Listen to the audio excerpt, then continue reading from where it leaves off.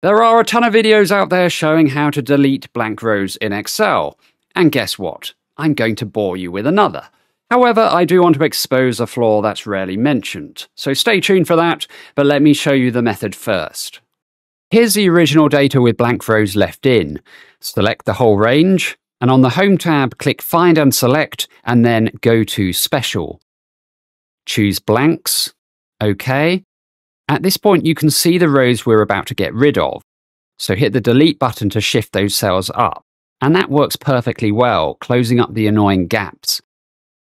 You can also do this using the keyboard sequence. Ctrl G, Alt S, K, Enter, Ctrl minus, U, Enter.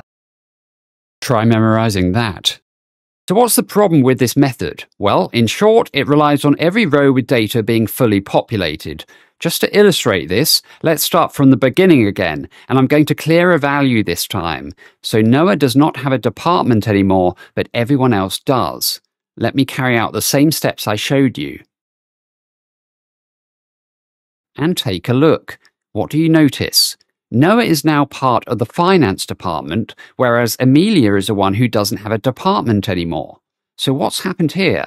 It's because when I deleted the cells, it shifted the departments up by one row because Noah's was missing. So now every department from Noah's row downwards is misplaced.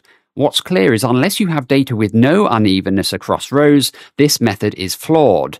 So let's use a formula instead. Here's the original data again, and beside it I'll put inside the filter function an if statement that checks whether each cell is blank. If it is, it'll return an empty string. That way no zeros will be shown. And if not, then the regular value will be returned. Then I'll use BYROW with COUNTA to count how many non-empty cells are in each row. If a row has at least one value, it stays. If it's completely blank, it'll be filtered out. Close up the formula and confirm. The data is returned without the blank rows. But let's do the same test as before by clearing Noah's department.